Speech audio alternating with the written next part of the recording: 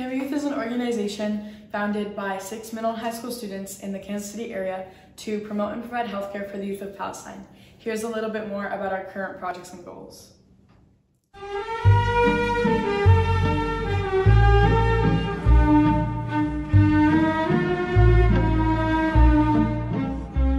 We have an agreement with a hospital in Gaza, Palestine. The hospital's name is Al Ahli Hospital. And essentially what our agreement is that they already have a program in place to help provide the psychosocial rehab. A lot of kids over there are traumatized by the war going on, and so what's been proven to work over and over is psychosocial rehab.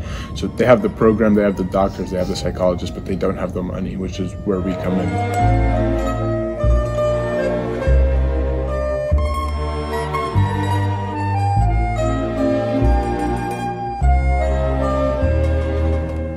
Our events over the last year and a half have ranged everything from a bowling event for children to a family picnic. I think if I can summarize our goals, number one, we want to raise funds for the medical needs of the children of war-torn Palestine. And number two, we want to raise awareness. We want to raise awareness in our own community. We want to raise awareness among our own age group. Because what we really believe is that the more awareness that we build on this side of the world, the more long-term impact and the more long-term benefit we can create across the globe.